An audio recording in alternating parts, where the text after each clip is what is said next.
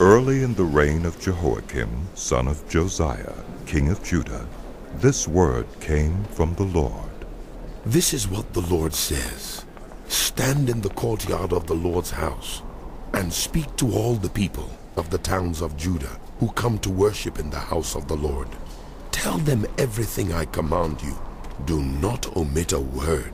Perhaps they will listen, and each will turn from their evil ways. Then I will relent and not inflict on them the disaster I was planning because of the evil they have done. Say to them, this is what the Lord says. If you do not listen to me and follow my law, which I have set before you, and if you do not listen to the words of my servants the prophets, whom I have sent to you again and again, though you have not listened, then I will make this house like Shiloh, and this city a curse among all the nations of the earth. The priests, the prophets, and all the people heard Jeremiah speak these words in the house of the Lord. But as soon as Jeremiah finished telling all the people everything the Lord had commanded him to say, the priests, the prophets, and all the people seized him and said, "You must die. Why do you prophesy in the Lord's name that this house will be like Shiloh, and this city will be desolate and deserted?" And all the people crowded around Jeremiah in the house of the Lord. When the officials of Judah heard about these things, they went up from the royal palace to the house of the Lord and took their places at the entrance of the new gate of the Lord's house. Then the priests and the prophets said to the officials and all the people, "This man should be sentenced to death, because he has prophesied against this city. You have heard it with your own ears." Then Jeremiah said to all the officials and all the people, "The Lord sent me to prophesy against this house and this city, all the things you have heard. Now reform your ways and your actions, and obey the Lord your God. Then the Lord will relent and not bring the disaster he has pronounced against you. As for me, I am in your hands.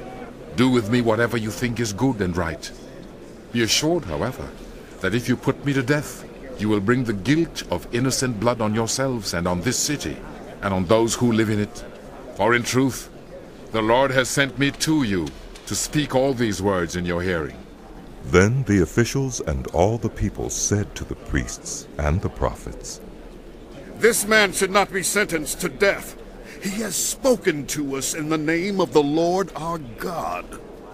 Some of the elders of the land stepped forward and said to the entire assembly of people, "Micah of Moresheth prophesied in the days of Hezekiah king of Judah. He told all the people of Judah, 'This is what the Lord Almighty says. Zion will be plowed like a field. Jerusalem will become a heap of rubble. The Temple Hill a mound overgrown with thickets.' Did Hezekiah king of Judah or anyone else in Judah put him to death? Did not Hezekiah fear the Lord and seek his favor? And did not the Lord relent so that he did not bring the disaster he pronounced against them? We are about to bring a terrible disaster on ourselves." Now Uriah, son of Shemaiah, from Kiriath-Jearim, was another man who prophesied in the name of the Lord.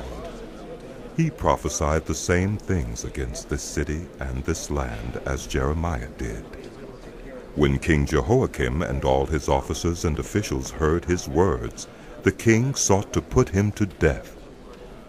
But Uriah heard of it and fled in fear to Egypt. King Jehoiakim, however, sent Elnathan, son of Achbor, to Egypt, along with some other men. They brought Uriah out of Egypt and took him to King Jehoiakim, who had him struck down with a sword, and his body thrown into the burial place of the common people. Furthermore, Jehoiakim, son of Shaphan, supported Jeremiah, and so he was not handed over to the people to be put to death.